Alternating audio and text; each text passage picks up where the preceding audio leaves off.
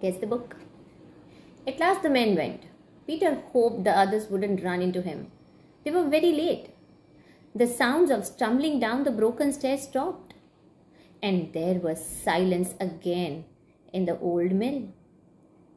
After a bit, Peter crept out of his hiding place. He almost jumped out of his skin when a word came up the stairs to him, "Tiddlywinks!" And up came other three boys. And behind them came Scamper, the spaniel. Oh, how pleased Peter was to see them all. Peter told them all what had happened. They listened without a word and were very upset when they heard that their savings had been stolen from the money box. This fellow thought Linny, the other thief, had already been here and taken them. He didn't know we had hidden them safely away. I see.